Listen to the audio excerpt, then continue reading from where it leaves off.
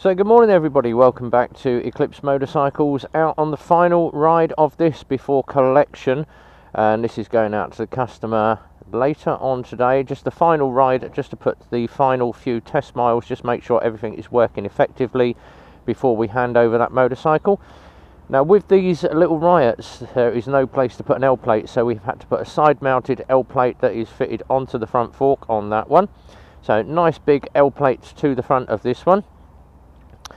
And just getting a final look at those wheels on that Riot. I do love this bike. Those nice little free triple exhausts at the back, and of course that nice low tail hugger. Do love this Riot. Absolutely gorgeous bike. And obviously if you've seen the Cypher, is the electric version of this, but I do like this little Riot. Absolutely perfect. So what we're going to do, we're going to take this out, put the final few miles on this bike, and have the final ride before I say goodbye to this Riot. And I so love this little bike. So just putting the dash on. If you haven't seen the last few videos, time at the bottom 7:30. We've done 9.2 miles, just a few more miles to put on. Fuel and your rev counter all there. Very simplistic controls on this. You've got your start button, your kill button across on the left. Indicators are at the bottom on this one rather than in the middle. Horn, hazard lights, main beam, dip beam, and a pass light to the rear. 4-speed box on this one. And as we said last time, with these mirrors on this Riot, they are small. You do get a good view of the road, but obviously some people do like a bigger mirror on these. So the ideal option is change your mirrors out. If you don't like the mirrors, get yourself a different mirror. So we're going to get this one out into traffic before the lights change. And we're going to go for it quickly. Get ourselves out into traffic. And we're going to run this one around town for a change. So obviously on the last video, you got to see me doing the green laning with the speeding cars, but for this one we're just going to run it round town and just show you what this little bike is like when you run it around. And obviously very small bike, very small seating position, but with the pegs being quite a way back, and I'd say they're about 3 inches back from mid position, I have got my knees tucked very nicely under that tank, compared to the K-Light that I rode yesterday where my knees were very high. But this handles like an absolute dream. I do love this little bike, and obviously with the 4-speed box you can get it through that gearbox very quickly and get yourself up to speed quite fast.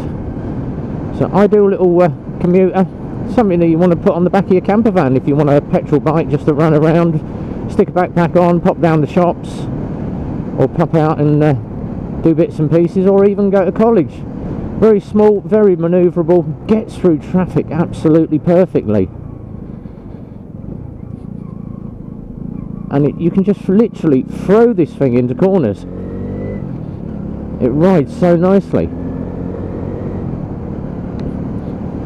So I'm going to be sad to see this go today. Actually, both of our Riots have gone. We've got some more on order, but obviously these are out of stock at the moment, and who can blame Lexmoto for coming out with a really good bike.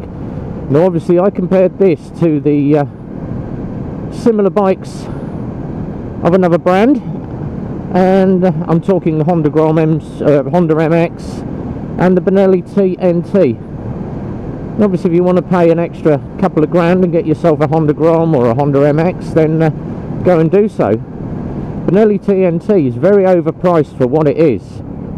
I was actually going to get myself a TNT when I first saw these on the market, and I decided, okay, let's go for it. Benelli TNT is very overpriced for what it is. And obviously this little Lexmoto, just over the 2 grand. You are getting so much bike for your money. I absolutely love these little bikes. Really handles nicely, pulls through the corners, pulls through the gears. And a female customer that had the red one, she absolutely loves it. She said, I have never experienced such a good bike. So it's good to know. But obviously this one's going out to the customer later today, so it's just down to me to do the final ride, check everything is all working, everything all present and correct, and I'm happy to let this bike go. What I will be doing is obviously every bike that comes into Eclipse, or every bike we sell, I have a very strict cleaning regime on it. So what I tend to do is get it in, give it a nice wash down, get all the dirt off of it, dry it off with an airline, so it's absolutely perfectly dry, and then I give it a coat of my favourite product, the ACF50, which is your anti-corrosion, anti-rusting compound, and it also works very well on all your panels. You can use ACF50 on your panels, put a nice shine onto that bike, and that will just waterproof the bike as well. So I am a lover of ACF50, and as a courtesy, every bike that we do, I give it a coat just to make sure that you're not going to get any rust. But what I normally say is get yourself a can once a week or so, go over all the points of your bikes, all your nuts, your bolts, give it a little bit of ACF50, and just make sure that you're making sure that you're not going to get any corrosion on the bike. Now obviously I run an older bike. I run a 96 Kawasaki, and if you haven't seen RB's bike, that thing absolutely gleams.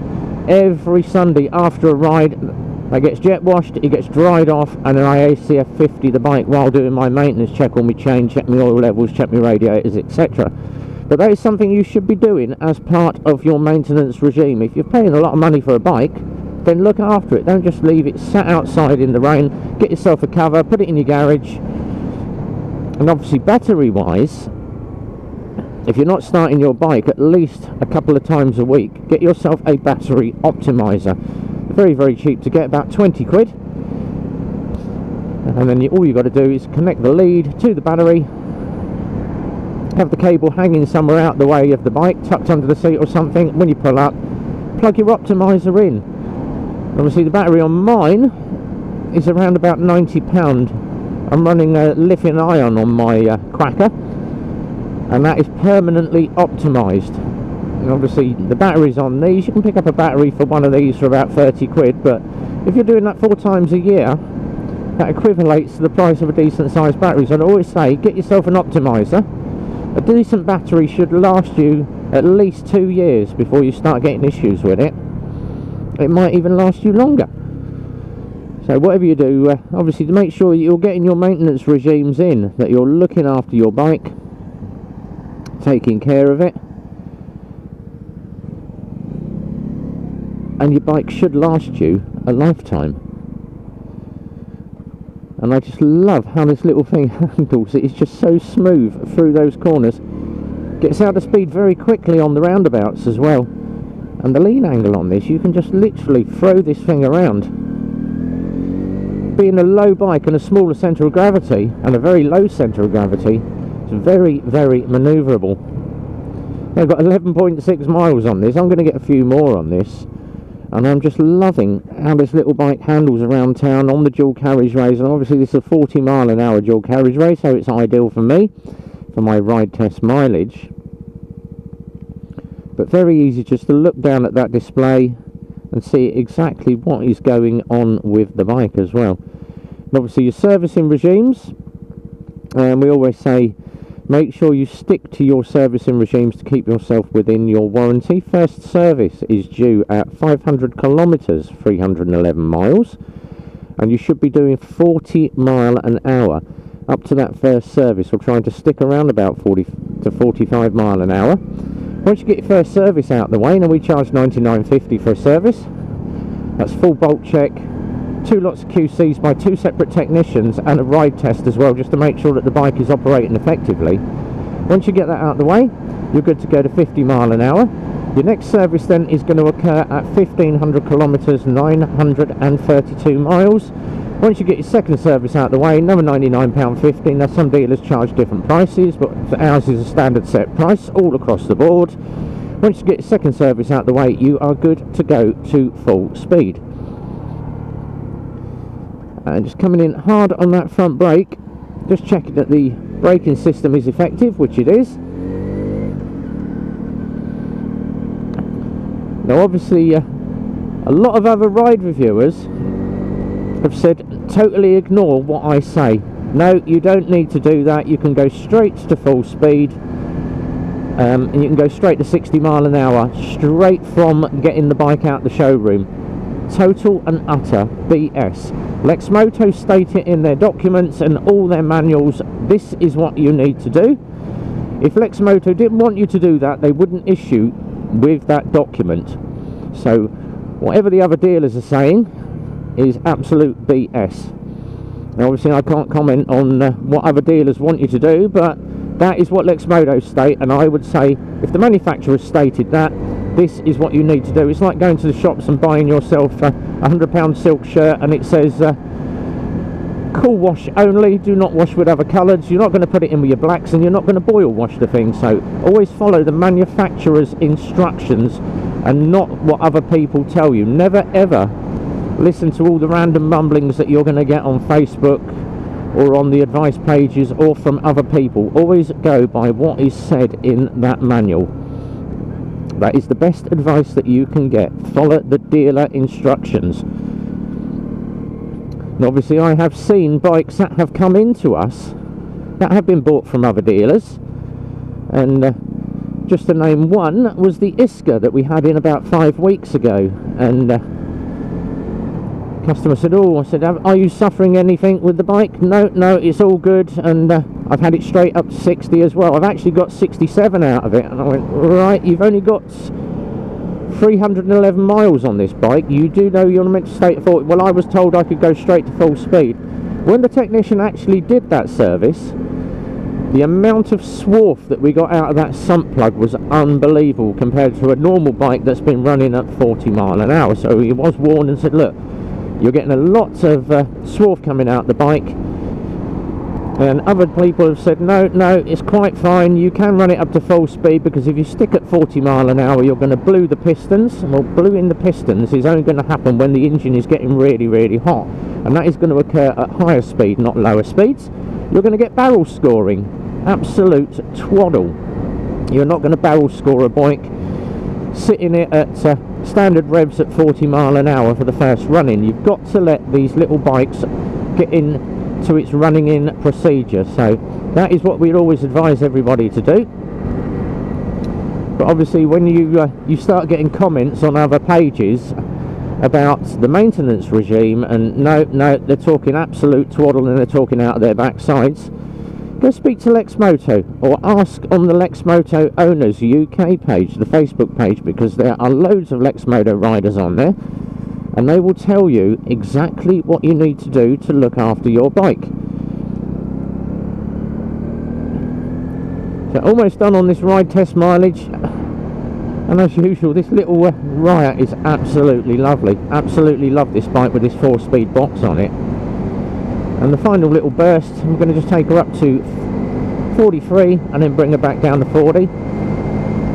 Just to check she pulls through and she's got some extra acceleration there, which she has, and then just wind back on that throttle. So sitting at a nice steady 40 mile an hour for the purposes of running, which is what I do on all my videos. Take note. Slap on wrist if you don't obey the rules. So 4 more bikes going out this week. The Titans have started to arrive. We've got this one, and we've got an LXR going out today. And tomorrow we've got an Echo going, and then end of the week we've got that K-Light going out.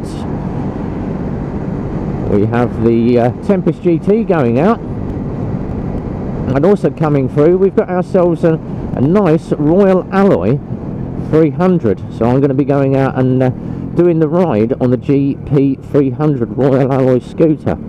So that's going to be quite an interesting ride on that one, because obviously if you follow my page you know that I don't mind riding them, but I'm not a lover of cruisers.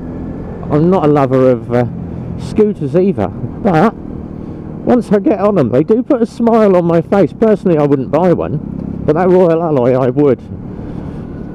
But as for this little Riot, I absolutely love this. It is such a cute little bike, and the customer is going to be so happy with this. It is really, really nice, even in 4th gear and just giving it some beans. It's got plenty of torque under that back end with these little wheels on it. And obviously green laning and taking it out on the country roads, even better. Nothing better than just to stick a backpack on, whiz out, go to your local picnic site and just sit there, enjoy the view and enjoy being out on one of these. And you can tell I've got a smile on my face this morning. But this is so much fun. So as always, if you are interested in one of these, we are getting more stock in of these on Eclipse Motorcycles 01908 643 603. If you happen to live at the other end of the country and not Milton Keynes, Easiest way to find yourself one of these, lexmoto.co.uk. Pop onto the Lexmoto page, up the top end, right hand side, find a dealer. Go into find a dealer, drop your postcode in there, and that will give you the 6 nearest dealers to you, and I'm sure one of those will either have one or know someone that's got one, as dealers do talk to each other.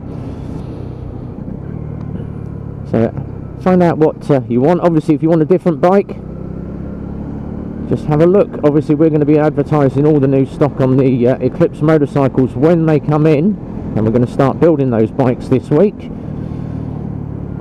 But until then, as always with all my videos, leave us your comments down below. I've been loving the comments that you guys have been asking me over the last couple of days about bikes. Yes, I do love answering your comments, so thank you very, very much if you are getting interactive with me.